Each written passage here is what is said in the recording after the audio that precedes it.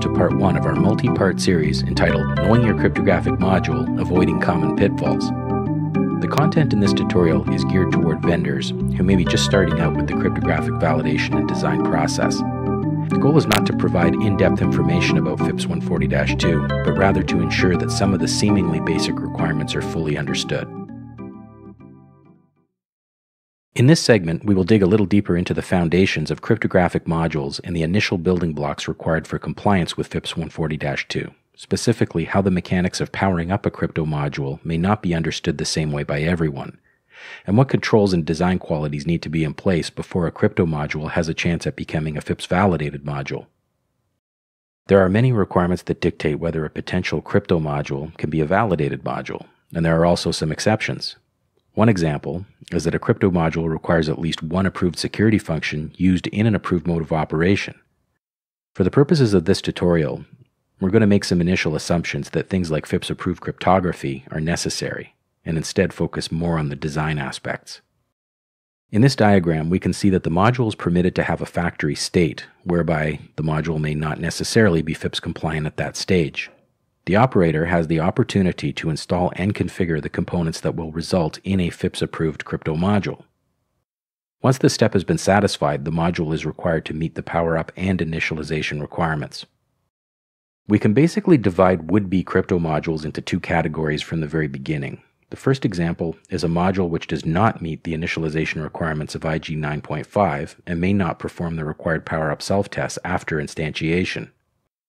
This example is referred to as not a validated crypto module because it doesn't follow the requirements of FIPS 140-2 from the get-go.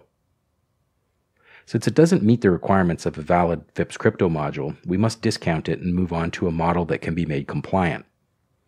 A common misunderstanding is that a non-module and a module in the non-approved mode of operation are the same thing, which is not the case. Non-module is simply a term used to describe a cryptographic product that is non-FIPS compliant out of the gate. You will notice on the right-hand side of the diagram that once we have a module which can be considered a validated cryptographic module, that it must now execute all power-up self-tests. It is important to note that all crypto modules must perform and pass the power-up self-test stage prior to becoming operational and performing any cryptographic operations. The diagram points out the only exception where the module was already in an approved mode of operation and is being switched to another approved mode of operation. In this instance, the power-up self-tests were executed previously and passed, so there's no reason to execute them again. This would not be the case, however, if the module were being powered up from scratch or if it was previously in a non-approved mode of operation. As shown at the bottom of the diagram, a validated crypto module may operate in three different ways. The first option is that the module is designed to operate in a mixed mode of operation.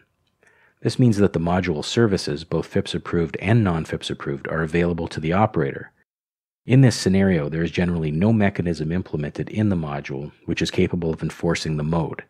The operator must pay particular attention to the security policy in order to determine what services will cause the module to operate in an approved mode and which will cause the module to operate in a non-approved mode. We generally refer to this mixed mode as one that is enforced by policy rather than by the module. On the other hand, a module which supports a distinct approved and non-approved mode is required to enforce and abide by the requirements of each mode, as shown here. Let's recap.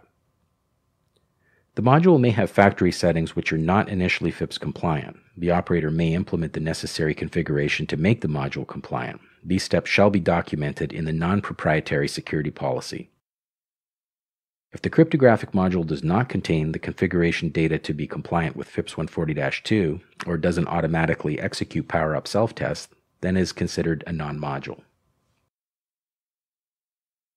Module services may be implemented in a FIPS-approved mode, a non-FIPS-approved mode, or a mixed mode, whereby all services are available and their use is dictated by policy.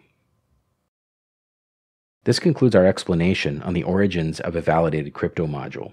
Please remember to like and subscribe and click on the notification bell to be informed about upcoming tutorials in this series. Thanks for watching.